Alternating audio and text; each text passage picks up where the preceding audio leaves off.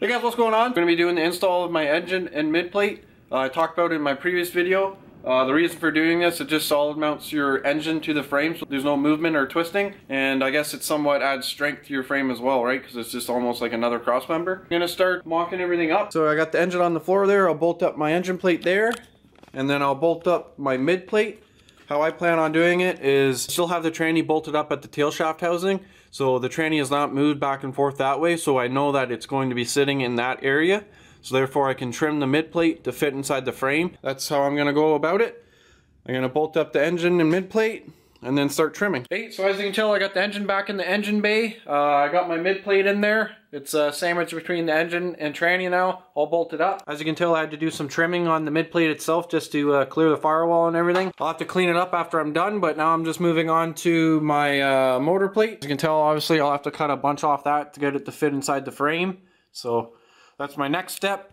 I'm going to be using the trusty friend cardboard. I'm just going to cut a template out of what it is now, set it up there, and then just keep cutting away the cardboard till it fits nice in the frame. Just that way I only have to cut this once and I don't screw it up.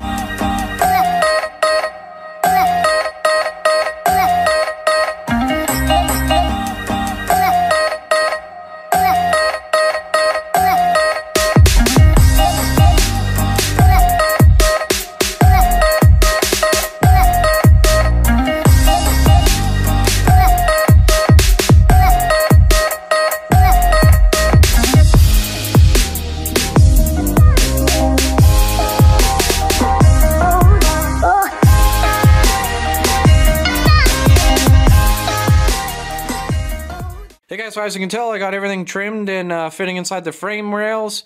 Now I'm just going to go ahead and try to figure out how to actually make mounts on the chassis itself in order to bolt the motor plate to. Ronnie was kind of telling me build a shelf for it. I'll use this piece of aluminum just to kind of show you guys, kind of like a shelf. So that way when you drop the motor in, the motor can actually sit on the shelf and then you can slide it back onto the transmission.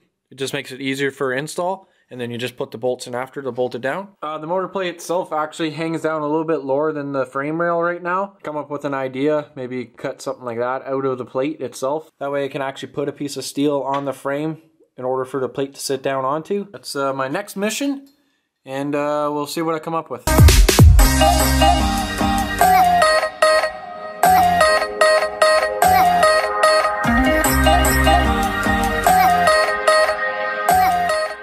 So I was going through the video, getting it all edited and ready to be uploaded for you guys to watch. I couldn't help but notice that the video was very, very short, very quick. I apologize about that. I don't know if I just didn't videotape enough or it's just that simple of an installation. Thought I'd take a minute here just to walk you back through the process, just to clear the air. You're going to get a quick little sneak peek to my manifold setup. So I'll just blow through this very, very quick. This setup I've had in the car for the past 2 to 3 years, so I already knew where everything was going to be. I wasn't going to move anything.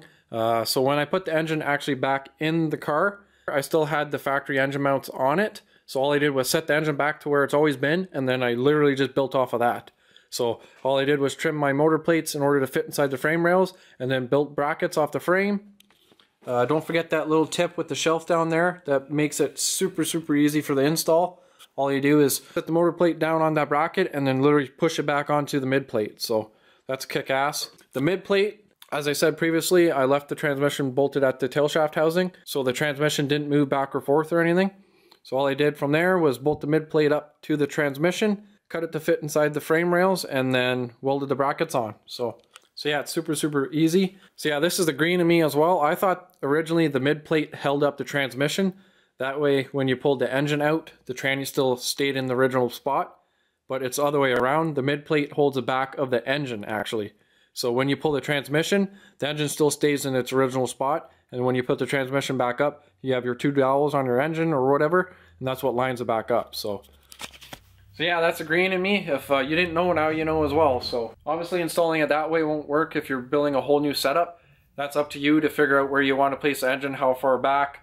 The angle of it, and centering it inside the frame. But once you get all the measurements done, honestly it's just a matter of cutting everything to fit inside the frame rails, building the brackets, and bolting the motor plate to the brackets. So yeah, pretty straightforward install, guys. Hopefully you guys enjoyed the video. Hopefully I wrapped it all up pretty decent there in the end. Anyways guys, like, comment, subscribe, and hopefully I have another video uploaded in a week. So yeah, thanks again guys. See ya.